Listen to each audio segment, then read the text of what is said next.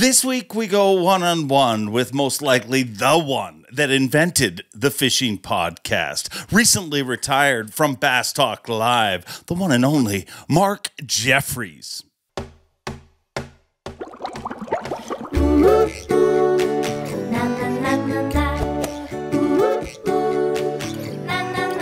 I'm Bob Cobb from the Bassmaster. Welcome to Mercer. Welcome one, welcome all, friends, family, freeloaders, fishing freaks. You're all welcome here to the Awkwardly Honest Fishing Podcast that goes by my last name, which is Mercer. I am Dave Mercer. Welcome once again. And the only thing I've always promised you guys is honesty, so I'll be honest right now. I'm not here right now. When you're watching this, I'm actually in Florida. But I wanted to make sure, we were going to do this from Florida, but I wanted to make sure I got it to you guys, and we didn't have to mess around because so much moving pieces when you travel. So we recorded it before I left. So congratulations to whoever won the Palaca event last week. That was awesome, hopefully. And really looking forward to seeing how they do on the Harris chain. But without further ado, I think we need to jump right into this show because this is going to be a fun one. And this dude's probably done more fishing podcasts than anybody. He hosted them all. Bass Talk Live and so many things that Mark Jeffries did. And now he stepped away from this side of the camera. And I thought before he steps away too far, we need to get him here. So many cool things that he did over the years, whether it be Bass Talk Live, all the stuff with Bass Zone, the 20-foot deep series. Amazing, amazing stuff. In the digital world, Mark Jeffries was truly a trailblazer for the fishing industry, and I'm thankful that he's going to take a few minutes out of his life right now to join us. Ladies and gentlemen, the one and only MJ, Mark Jeffries. Mark Jeffries, I have never felt more out of place in my life. I am not supposed to be introducing you. Normally, you're in the command seat right now, but first of all, I want to thank you for years and years of entertainment. Obviously, the host of Bass Talk Live, originally Bass Zone. And dude, you are the original freaking podcast. That's kind of cool, man. Before there was a podcast. Yeah, it's kind of cool. Yeah, actually, I'm sitting in the chair of the king of the studio now. And it was a little out of whack. It was kind of a little high. I had to make a few adjustments, but now Matt has taken over the reins, and so far he's done a fantastic job, and there's nobody else that could fill this seat that I know of other than Matt. So he's doing a great job, and man, I'm loving retirement. How weird has it been? Or has it been weird at all? I would just think hosting a show as often as you guys did. Yeah. Does it feel different, or is it like, I'm thankful that I don't got to go? No, it is a little different from the perspective that I still see Matt every day that he's doing the show from the studio because, we got the cat and I have to take care of the cat every morning. So I see him and we talk, and, he's had to be trained on a lot of stuff because technology, the dude may know how to use a graph, but this stuff right here sometimes becomes a little challenging. So, we've spent some time getting him trained and working on stuff. But no, man, I still do my same exact routine every morning, every single day, even when I was part of the show and sat in this chair. I'm not as connected, but I still follow a lot of things that are taking place in the industry. I'm excited for the season to get started. There's a lot to look forward to.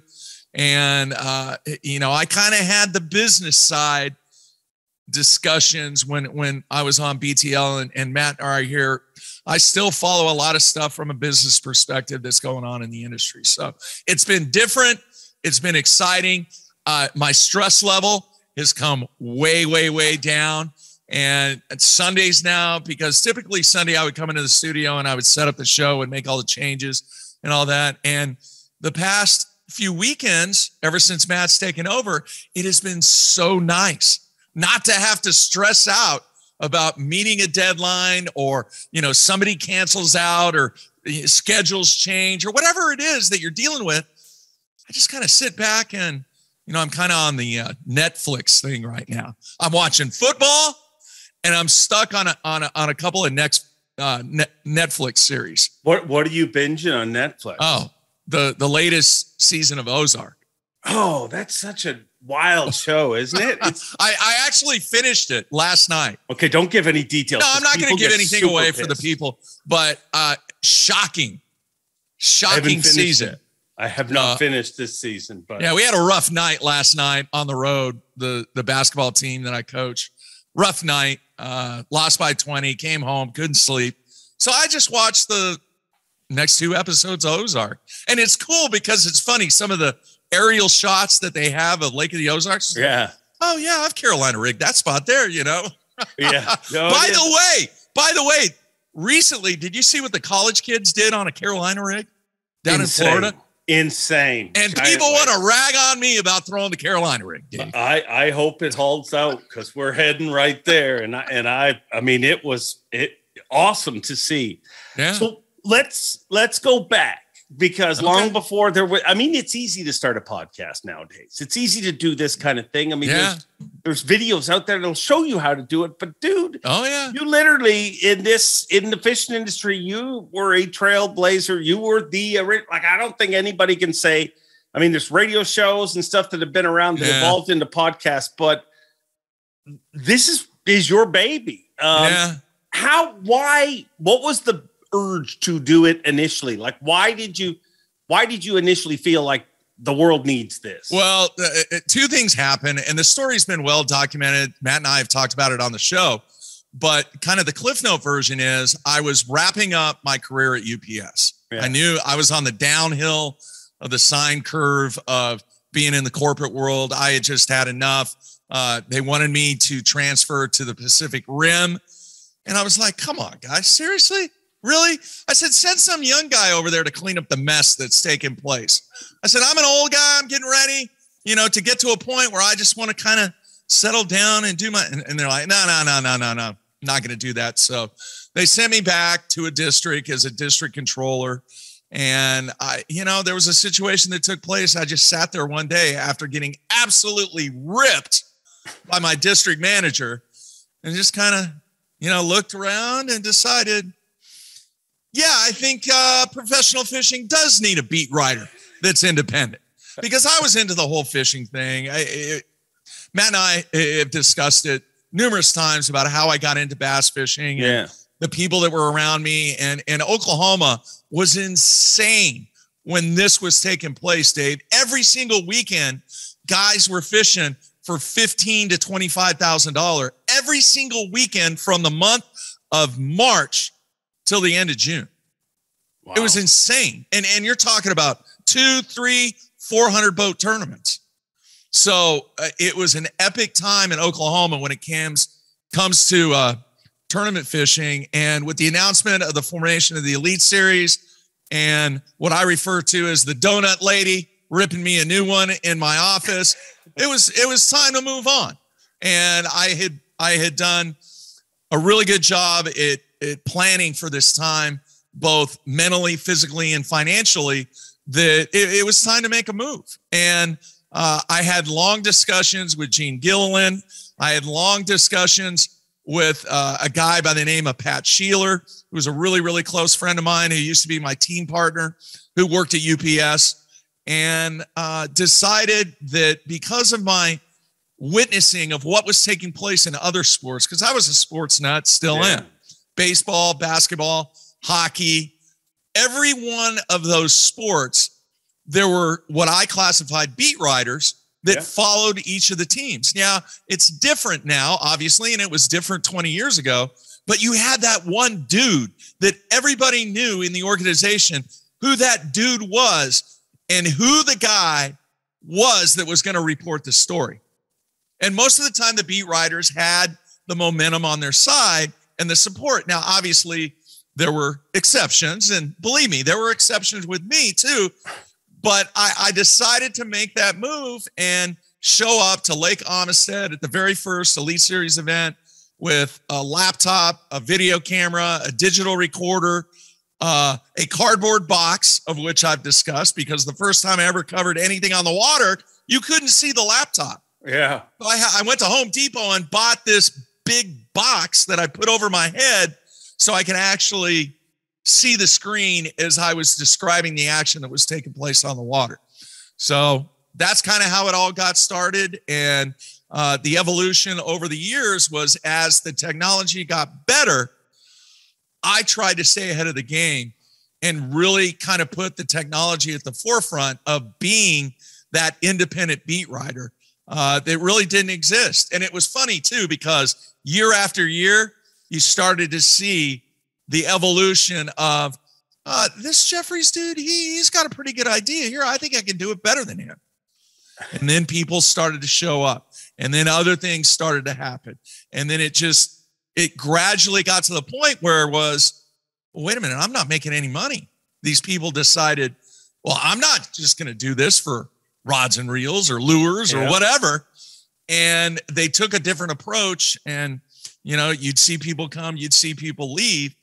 And in several discussions with people that have been in this game for a long time, there's been very, very few people that had the longevity to do what I did over those years.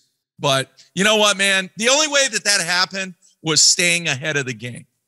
If you were stagnant, if you were stale, if you didn't adapt and be forward looking at how you can make your product better to tell the story about what was taking place both on and off the water, you got left behind.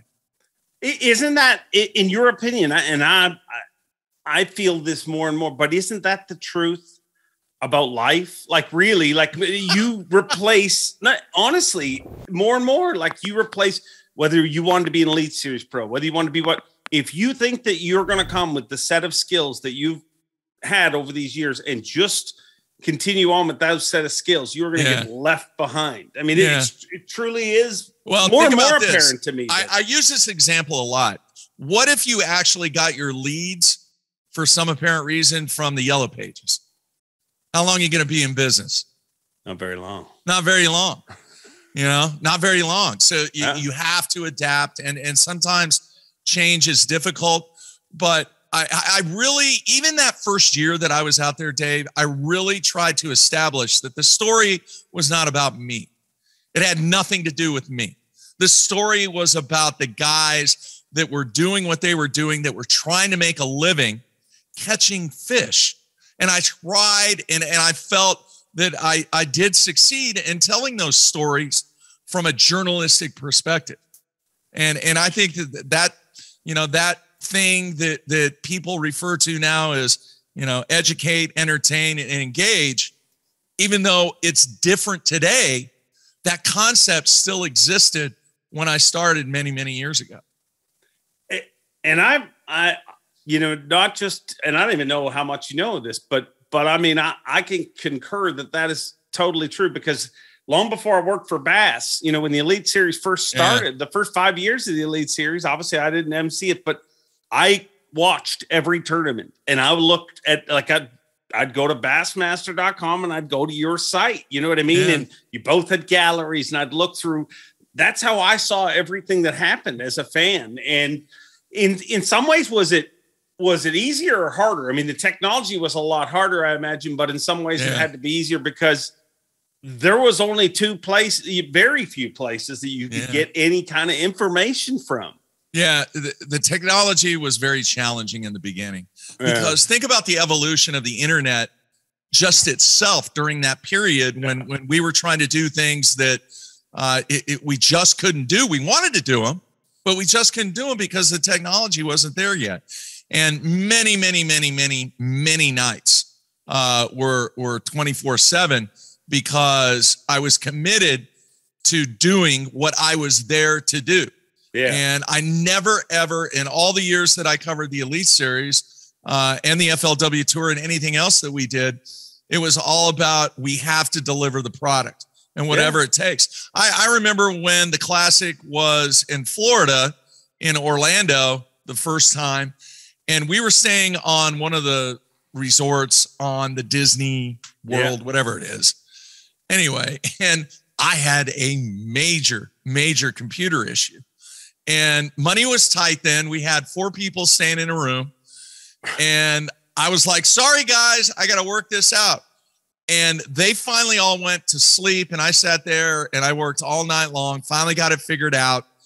And back then you didn't have, even in hotels, even at Disney, you didn't have the high speed connectivity that we have today. Yeah. So even though I was working on just this 10-minute video, it took hours to upload. And just to get to that point where I was able to upload was a challenge, but I was extremely committed and dedicated to making sure that the product was going to be, and the assets that we had available were being utilized to the fullest to complete the work that we were responsible for. Did you ever have a moment where you're like, screw this? No. Now I had some frustrating moments. You know, I broke some cameras, not the high dollar ones, right? What I called the disposable ones. Yeah. I broke some cameras. I've thrown stuff, especially in those early years, because it's so easy to visualize what you want to do. And then when you can't do it, that's where I had major issues in my younger years. It was like, why is this not working? But that actually helped me on down the road, because there was no manual. There wasn't a book. There wasn't Google that you could go into and find all these answers. YouTube wasn't even around then yet. So you had to figure it out yourself. And I think that made the product better. I think it made the brand better. And I think we are in the position that we're in today with what Matt is continuing, because of that dedication to not accepting something not working, basically. And I think that that's a trait, honestly, that I see literally every successful person I know in anything. And I'm not just talking financially successful. You judge the success in any way you wish, but I'm talking happy people that are achieving the goals. There are people that don't give up. I mean, too often in today's world, you see people, screw it, it's just not worth it. What does it matter? You know, and I think that repetition and that always knowing that you'd be there, no matter what, you know what I mean? Like, nobody saw what you went through, but as a viewer, you just knew that there was going to be content there. There was other sites that you would see content and then you wouldn't in the future. You know what I mean? Or you would every other tournament. I think that repetition and I think it's just something that's in successful people too, to know it's going out. We're not making an excuse why it's not going out. We're going to figure out a way to make it go out. I just think it created more validity to what we were trying to accomplish by being there. You know, we had the tagline early when we started the Bass Zone and Bass Talk Live. It's all about being there, because during that time, the only way that information was being relayed to anybody was on a cell phone. In other words, interviews were being done. All right, tell me about your day. Well, no, I don't want you to tell me about your day. I want you to show me visually about your day. And that was really the first time that it was done from an independent standpoint. And I took a lot of pride in that, because, man, it was a huge investment. That's the other thing that people don't realize. They always talk about how expensive it is to be on whatever tour. Well, think about how expensive it is to cover it. You know, and the support, the early support that I had from so many companies, and a few of those companies are still with us, but the opportunity and the chance that they took with what I believed in, that was another reason why I worked so hard, was to show them the value that they were getting from the money that they were making us, support and be able to be out there on tour with the guys.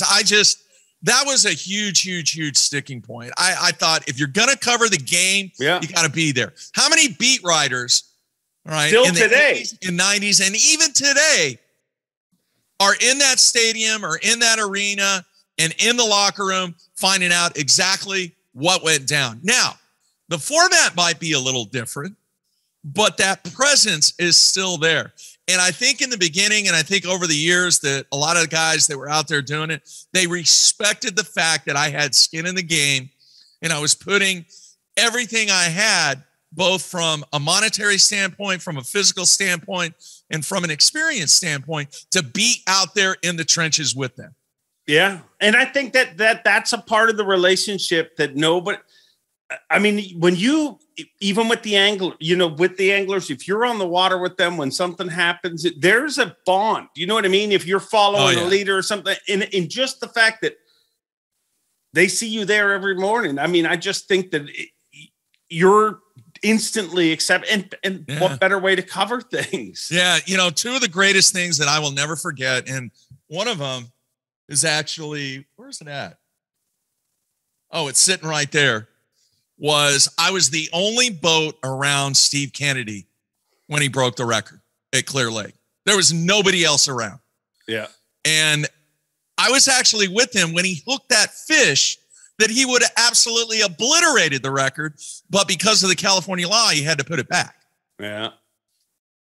It was amazing. Some of the photos and just that dialogue that Steve and I had from the water, and to capture that raw emotion was really the first time that had been blogged and I tried to transfer the emotion to the fans that were watching. And it was massively emotional when we got back to the ramp, and we just sat there and we talked, and it was a once in a lifetime experience.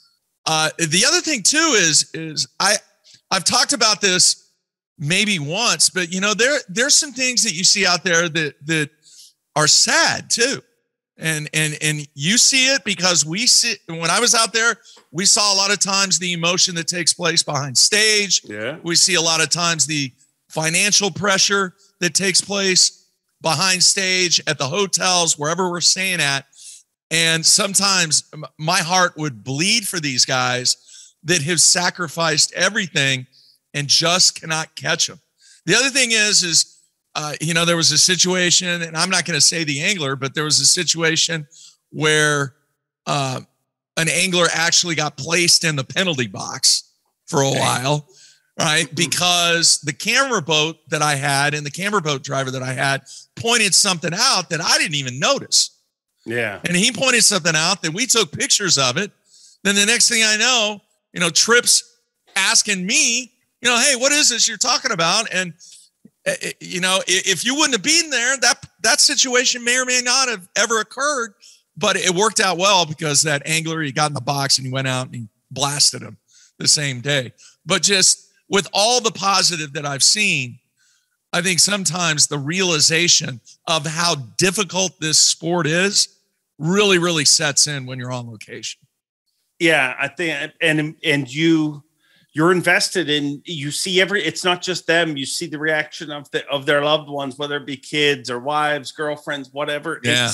It's definitely, it's definitely a connection. And I think that's what drives everybody that is part of this sport, because you really do, it's not just somebody who wins something and jumps in a jet and flies away. You know what I mean? You see people's lives change. Like, in the short time, like in the last number, look at Seth Feider went from almost not being part of the tour to possibly being the most dominant person on the tour, obviously last year.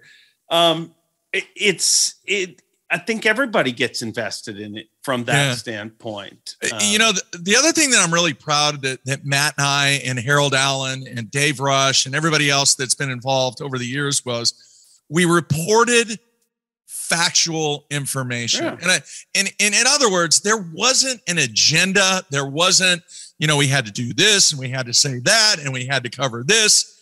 It was the true breadth of what was taking place at these events with no agenda, no platform to be on a soapbox or anything like that. It was a journalistic approach that just wasn't there from an independent standpoint.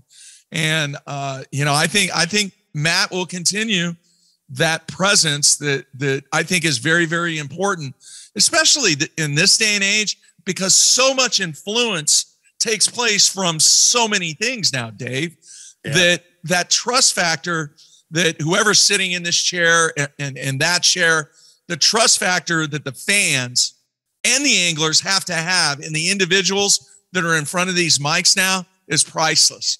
It really is. Yeah. Because the structure is there, but the trust has to be there to go along with it. Does that make sense? I mean, 100%. I mean, and that's the advantage of those relationships. You know what I mean? That's what ultimately makes you know what I mean? You're not just trying, you know what I mean? You're invested in that relationship. All right, let me ask you a question since I'm back in front of the mic. All right. Have you ever just sat back in your studio, in your living room, in your basement, in your boat, wherever, and just thought, man, it's pretty incredible that guys can actually go out and make a living catching fish. Have you ever thought about that, Dave? I swear to you, I said it earlier today to somebody because we got in the conversation of what if tournaments were this and what if tournaments were that and what if and I'm like, do you ever stop and think that our industry does a really bad job of just appreciating what it has?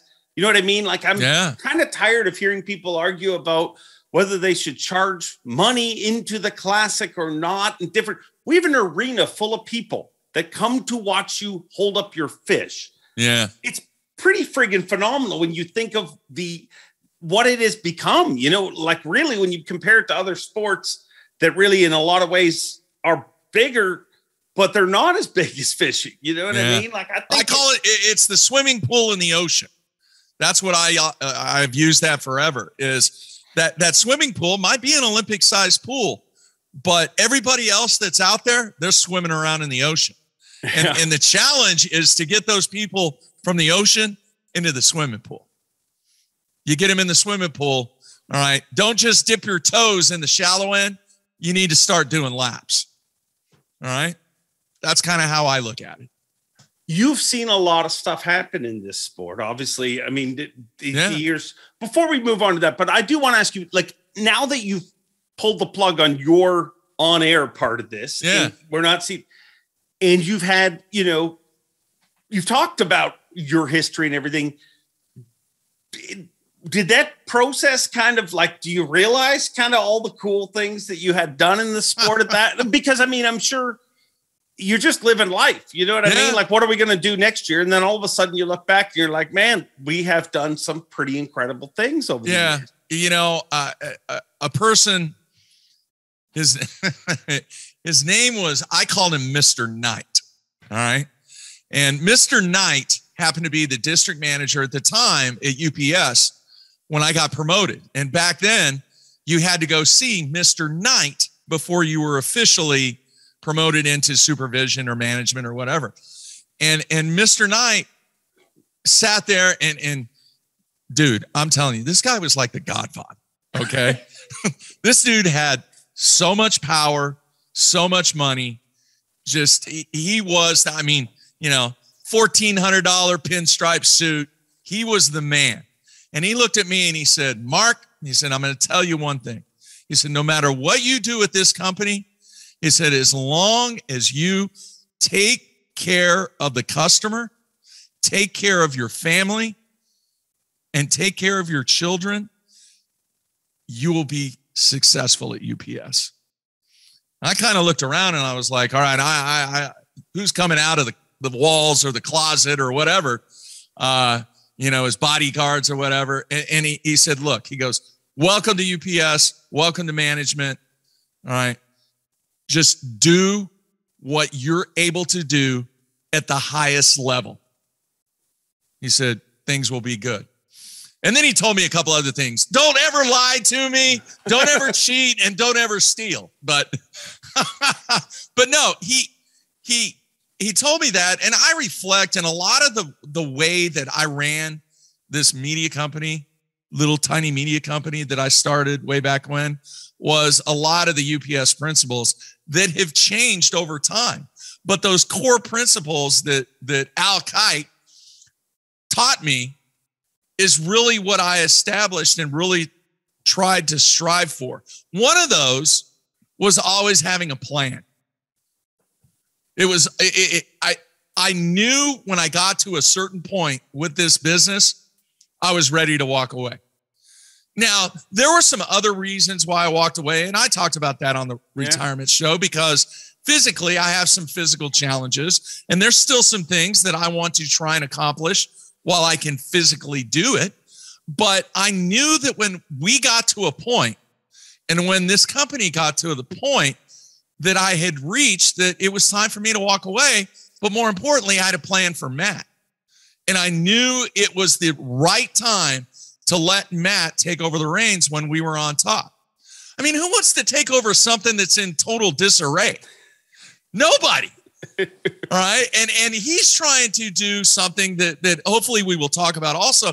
He's trying to do something that is really, really hard. And that's balance business with fishing. And fishing at the level that he's trying to fish at and keep that momentum going on a successful media asset that we have. That is a challenge. And we'll talk a little bit about that in a minute. But I knew it was time to go because I had reached the goal that I established for myself. I had reached the goal that I established for my company. And I had reached the goal and got to the point where I knew it was the right time for Matt to take over. That's why I knew. So what does the future hold for BTL? For me? I mean, for you, I mean, you're going to chase. Are you chasing the bowling dream? Yeah. And physically, that's the biggest challenge right now with the game. My plan is the U.S. Senior Open takes place in June. I will be bowling in that. First time I bowled the U.S. Senior Open. I'm also going to bowl the Senior Masters in Las Vegas. I'll continue to bowl PBA regional stuff. But I'm 60 years old, Dave. Well, I'm going to be 60 this year.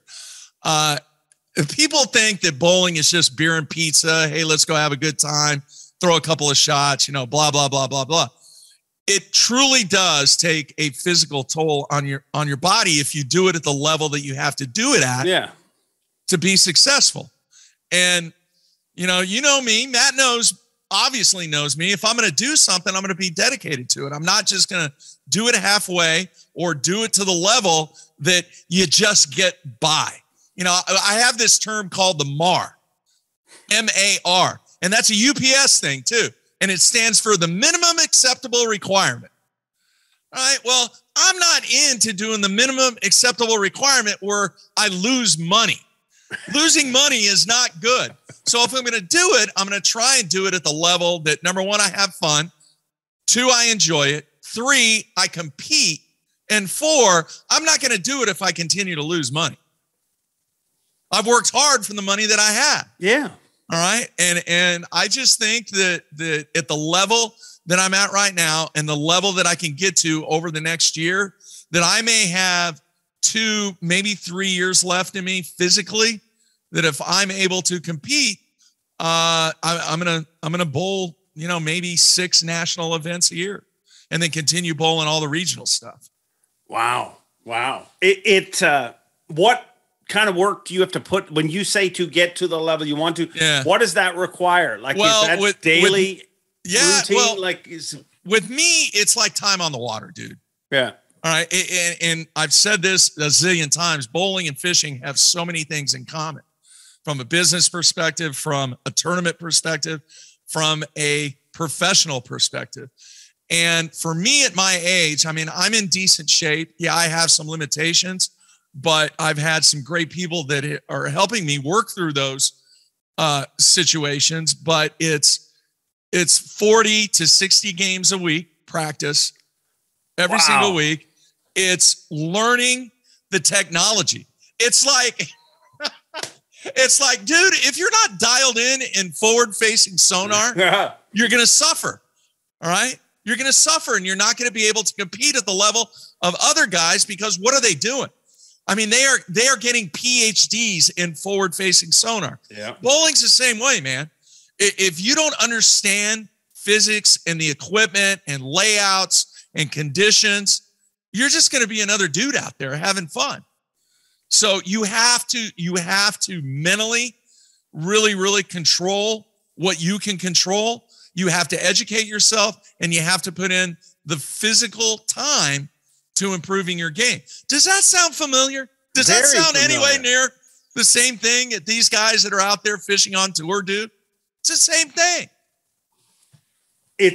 I mean, to me, so if you're playing 60 games a week, how many days a week are you bowling? Is that every day? No, I try. Well, after basketball's over, it will be just about every day. Wow. And I'm fortunate because the bowling center that I practice at and work out, they cut people who have their PBA card a break. So it's not like I'm spending hundreds and hundreds of dollars practicing.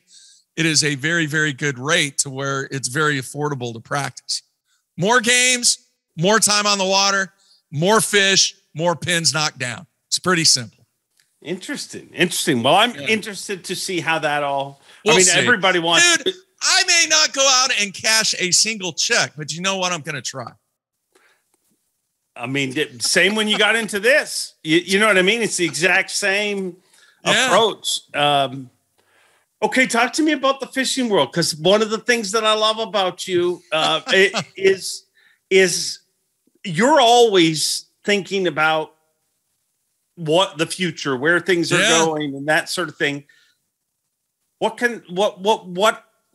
say you? Future of the fishing world. What, you have left the fishing, you know, you're moving on to bowling and going to watch this from the outside, but what state do you think you've left this sport in? Well, there's two things in the advancement from technology that I'll mention here in a minute. But I think one of the biggest challenges for the anglers, like yesterday, I watched Jason Christie's YouTube channel now. Yeah. It's really good. Yeah. There's a lot of time and effort and money in production costs being spent on the product that Jason has created. And I know his numbers are kind of down, but I think he just launched it in January. And the video that I watched had almost 30,000 views already. And it's just been out there for a few days. I never thought that I would see Jason Christie do that, say 5 years ago. Never would have dreamed. Jason is one of the greatest anglers to ever come out of the state of Oklahoma. I mean, I've known that dude and watched him fish since he was, you know. Yeah. And the challenge that exists is, are these guys going to continue to be able to balance what I call you know, people have autobiographies where you have somebody else that you know, writes your story, or, you know, these guys are covering their entire lives now when it comes to fishing and putting a lot of effort, a lot of time, a lot of expense into self-promotion because of the demands of YouTube and social media and everything that exists from this, I call it self-media side. Yeah. So how much, and I know we've seen guys that have been enormously successful, one being Brandon Polinick, that's been able to balance that coexistence between self-media and the core product, which is catching fish in tournaments. The challenge for so many people out there, I still think, is being able to balance that to get to that point to where now it's just a part of it, to where your revenue streams are coming from both sides. And Brandon's probably the best example of that. But the pressure that exists, because let's face it, Dave, nobody wants to say this, but do people really want to watch guys that don't catch fish? No. Have you ever thought about that? Because it's the fish, the guy's the personality, the guy is who's really making it happening. But is the star of all this stuff taking place the fish? Because what do people want to do? They want to catch more fish, right? So they think they're going to learn something from watching Jason Christie's YouTube channel, along with being entertained at the same time. Well, now you're trying to balance as an angler that differentiation between what you got going on the side and what the core product is. Yeah. Which is you going out catching fish. And if you going out catching fish doesn't happen, well, then that core product is going to suffer. Do you agree or disagree? I agree 100%. And I also agree. And another point is, I don't think anglers in a lot of ways are being put in a fair situation. For example, even Brandon Palnick, that guy that you mentioned, that is probably one of the most successful at that as a tournament angler. Yeah. He's not getting financially what he should. Like if he never fished tournaments, that side of the business aside, and he just did his YouTube channel and he just, you know what I mean? Yeah. I believe that he'd be getting paid a lot more than he's getting paid to do what he does on YouTube.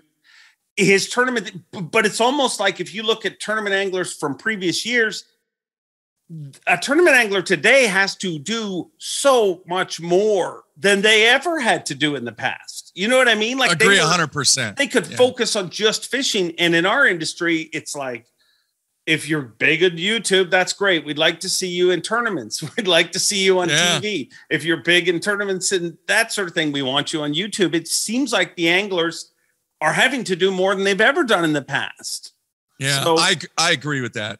And I still think that there is one core element that existed 40 years ago that still exists today, although some people would argue with me about this, but performance sells. Yeah. Bottom line, you can have all the media stuff you have going on, but the thing that truly moves the needle is performance. Do you agree or disagree with me? 1,000%. I mean, and remove it from this sport. I mean, I use this example all the time. When Conor McGregor was knocking everybody out, everything he said sounded hilarious, and it was a headline. And now when he says it, it doesn't have the same effect, does it? And he's still the same guy, and he's still, but because it's that aura, you know what I mean? It's like, it's you can't replace that. You know what I mean? And it is a weird time and like I wonder, you know, like in some ways I look at the future anglers and I'm like, they'll be better than ever because they've got so much technology, but they're also like split apart. You know what I mean? Like they have so much they have to do. There is no off season. You know what I mean? I know. But at the same time, let me say this, Dave. For the people, and I truly don't know what the number is. I don't think anybody knows what the number is. The number of people that are true professionals. Mm-hmm. In other words, their sole source of income is truly dependent upon what they do on the water and what they do off the water at the highest level. Does that make sense? Yeah. There are a lot of people out there that are doing things that, yes, they're generating revenue, they're generating income, and they're doing really good stuff. But to have that financial commitment to be able to be on a tour at the highest level and still have to have that side gig because of the demands that are put on them from the sponsorships that take place and the requirements of the sponsorships, it's not like it used to be. Heck, it's not like it was 15 years ago, Dave. It's not even close. I agree. I think that the people that want to get in this game, and I really do believe the influx of young anglers that we're going to see, and we're going to see some this year, and we've seen some over the past 3 or 4 years, that the equity that they put in being able to balance business with performance is going to be the key to the new equation to success. You agree or disagree? I agree. I mean, it's already been proven that you have to be everywhere and you have to balance that. But I feel like there has to be a tipping point at some point. You know what I mean? And when you look at anglers that, you know, the example we've used is a guy who's won Angler of the Year and stuff like that, talking about Brandon. But you look at the anglers that are they're trying to get over that hump and they just can't. Yeah. I often think, like, could you imagine how much better that person would fish? Yeah. If they weren't making selfie videos out there all day. You know what I mean? Like it's you look at that. I mean, you're right. Nobody talks about it, but if you look at their social media, it's a never ending. It's like a monster that you just can't, it's never satisfied because if you do videos, then it's like, why didn't you answer the question that I had for you? Why didn't you? Here, I'm going to ask you another question, and I'm going to do the bowling fishing comparison because I think this is dead on. The bowling industry is going through something that the fishing industry went through kind of in the early stages. The bowling industry is in the early stages right now. The fishing industry is way past it. from the promotion of product via social media and YouTube. Right now, everybody, and I do mean everybody, has a ball review of every new ball that comes out. Yeah. You know, getting up there, throwing it. What do you think happens every single time they throw the ball? Take a guess. But they get a strike. They get a strike. Imagine that. Yeah. All right. I mean, who's going to show a ball review video where the dude gets up there and he goes 10 pin, 10 pin, 10 pin washout? Well, you should go buy this ball, people. It's just not going to happen. It doesn't matter what bowling ball you're selling on the planet Earth. All right. Unless it strikes, people aren't going to buy it. How many commercials, how many promo videos, how many YouTube videos have you ever seen where somebody's using something that they're selling where they don't catch fish? Not very often. No. Those ones don't get a lot of views. Because nobody wants to buy something that doesn't catch fish. So you got to show them catching fish. Yeah. Now, I get it, folks. If you're watching or listening to this, I know that there's some people out there that, you know, hey, we're going to go out and we're going to show you exactly what happens. I get that. I know that exists.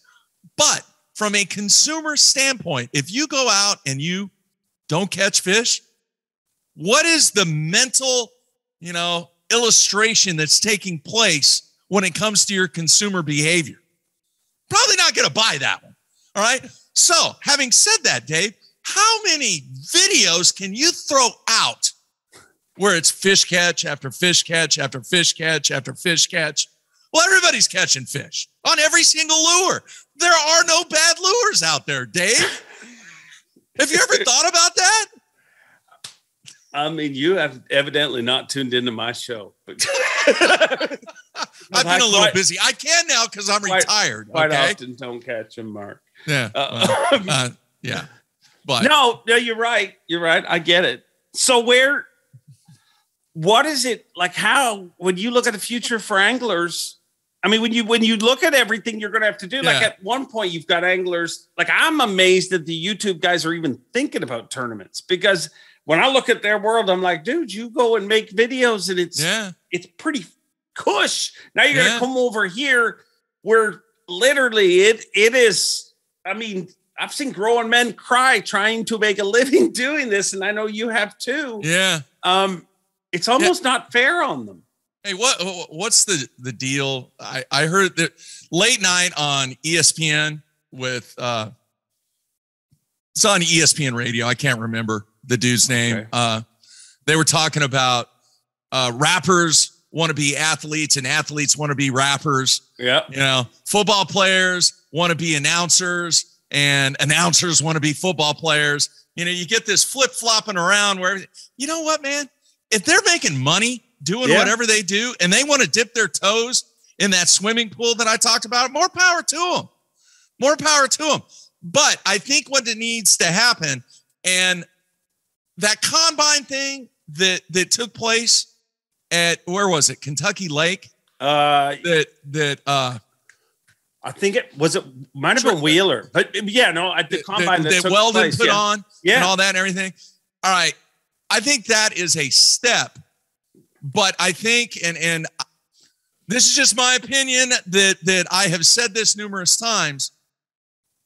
I think there needs to be some type of, not Q school, but some type of education that takes place for those people that are fishing. And I'm just going to say the opens, that are fishing the opens. And if you have any indication, any desire to be a part and earn a spot on the Bassmaster Elite Series, well, you have to go to Q School.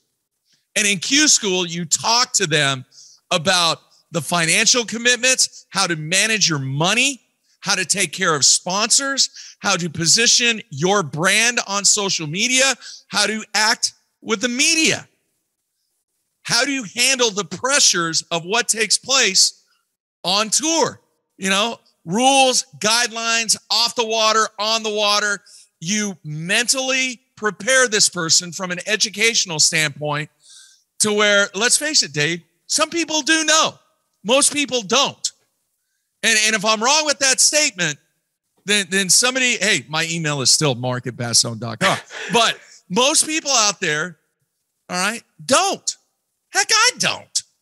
But the way that I learn is through the opportunities to capture that knowledge that is going to make me better at whatever I'm trying to do. But I think that's kind of happening. Like, I don't think it's happening like you say, like it's not a Q school, but I think that's what collegiate fishing is. Now, I get it. If you're a 35-year-old that gets into it, you don't get that opportunity. But when you see somebody like Mike Huff, like a Jacob Fouts, these guys, and how, like, I coined Jacob Fouts the paper boy, because that's literally what he looked like when he fished. You know, he was like a little, you know, he's the kid who delivers the paper. And I've watched that kid evolve to a scary enough monster to qualify for the Bassmaster Elite Series in 1 year. You know what I mean? And when you see how polished, and I really think collegiate, and I was against collegiate fishing when it started. I remember I told Jerry McInnes the worst idea was to let a collegiate angler in the classic, because it's all about the elite guys. But I couldn't have been further from the truth, because if you look at what college fishing has brought, but I think it's because those anglers are coached no different than you coach them for basketball. You know what I mean? And they say, hey, you're going to get to a lake, and this is just fishing. This isn't the financial stuff and stuff, but you're going to get to a lake and you're going to need to drop shots. So you better go learn that. Where in the past, you'd get guys on tour and they'd be like, I don't know how to do this. None of those collegiate kids show up in Waddington and look like they don't know how to do it, because they've already learned how to do it. They've pushed themselves through that collegiate program. So I think it's just the coaching. And so I think it is happening to a certain extent, but not a direct Q school that everyone that goes to the elite series. I think you're right. I think that's more on the technical perspective. It's not on the life perspective. Yeah. All right. How many times have we seen guys, just like we mentioned earlier, behind stage at the hotel? They're in crisis mode. And part of the reason why they're in crisis mode, they didn't know how to plan. Yeah. They didn't know what to expect. Right? They didn't know what direction to go when certain things happen. And I think the guidance that would take place prior to them ever making a cast would benefit them, not only just from a knowledge standpoint, but I think that would make them feel more comfortable to get them ready from a performance standpoint also. Because let's face it, Dave, part of the stress, the biggest part of stress for most guys that are out there on the Elite Series is one thing: money. Yeah. Agree or disagree? 100%. And it's all fixed by one thing. That's more fish. That's right. That's right. You know, and you can have a big banner in that room where you're trying to educate these guys that says, catch more fish. Because you're right, but it's how you manage what is going on, both on and off the water. From a technique standpoint, that's one thing. You got to make sure you got all your ducks in a row from a life standpoint too. And I'm not trying to pry into anybody's, 1099s or W9s or 1040 forms or whatever. I feel very strongly that financial guidance needs to be out there, especially because think about how many young people we are getting involved in the high level tours now. Yeah. That needs to happen. Yeah. But I would say that needs to happen in every sport. You know what I mean? They do that, Dave. Why do they all go broke? Obviously, have you seen the 30 for 30? They make some foolish decisions, Dave. Well, in fact, there's guys in the Elite Series who have wind down windows, but 5-inch lifts and big wheels on everything. So they make some bad decisions too.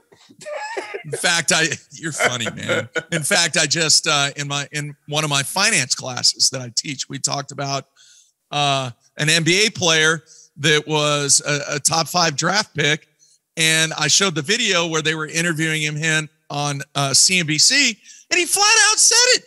He goes, I made poor decisions. I did not manage my money well, and I had all these people running on top of me telling me to do this, and this, and I just wanted to buy a Ferrari. Well, next thing I go, I got 2 Ferraris. Then I got 3 houses. Then I got a lake house. Next thing I know, I'm broke. It's because he didn't know how to manage his money. Yeah. Didn't know what to expect. So I for anybody that's ever watched or listened to the show, I really have the angler's best interest from a business perspective. I think that's an important part. I think it is a very, very critical part of the decision that you make, whether you're a collegiate angler, whether you're a regional angler, whether you're a local stick. When you decide to invest in yourself and feel that your game is at the level to compete at the highest level and work your way up, that you better have a plan in place, and you better have a financial plan in place too. Yeah. I mean, I think that the problem, when people chase dreams, they get fogged up with dreams. It's a dream. You know what I mean? Like a dream, it doesn't need to be a dream. It needs to be a nightmare that you have to do something else. Like that's sometimes really how you have to look at it. You're right, man. And sometimes it does turn into a nightmare. But man, I didn't want to make this the Fortune 500 show of bass fishing or whatever, where we talk nothing but business. I am enormously grateful for the memories, for the experiences that I've had with people on the water, being on the road, the guests that we had on the show, that final show that I did where I had some people that showed up in the studio, and the people that called in, man, that meant a lot. And I know earlier you asked me the question, do you ever just sit back and think about what you've done? Well, the day after, or the day of, and the day after of that show, I really reflected back at some of the things and places and memories. And you know, I think I did it the right way. I think I met some great people. I think a lot of people out there respect the fact that I did it the way that I did. And most importantly, I think I've left the business in the hands of somebody that is going to continue the brand for a long time. So yeah, I reflected. It was great. I could not be happier. I'm actually getting all my gear together fishing wise. And I cannot wait until spring break, because after spring break, I don't teach on Fridays. So nice. Every Friday I have off. So we're already planning up Fridays, me and the principal and the athletic director and, friends that I just haven't been able to spend time on the water with, that we're going to do that. And we are going to spend some time on the water, and hopefully physically, I've got a few years left in me to where I can chase the bowling thing and spend more time on the water and just enjoy all the hard work that's been put in place for, over 30 years. I think, as a fan, like I said, I'm thankful for everything. I mean, I think independent media is incredibly important in every sport, and it was missing in this sport for a long time. And you were a trailblazer for that. And I tell you, some of the things that, the 20-foot deep things you've done, like we didn't even talk about that. Things, dude, that was the favorite thing. Elevated the sport, in my opinion, to really look at and people that people didn't talk about anymore. Robert Hamilton, you know what I mean? Like stories like that, to me. Yeah. That's the coolest stuff out there. To me, you did things that nobody else was doing. And I thank you for that. I mean, there's 20 feet deep, you got to look back at that as one of your, is that the cherry on top for you, or what would?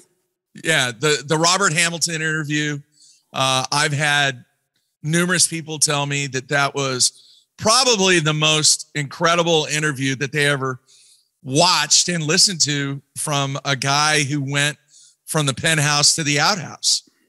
And when I found out the whole situation about the trophy, I was on a mission.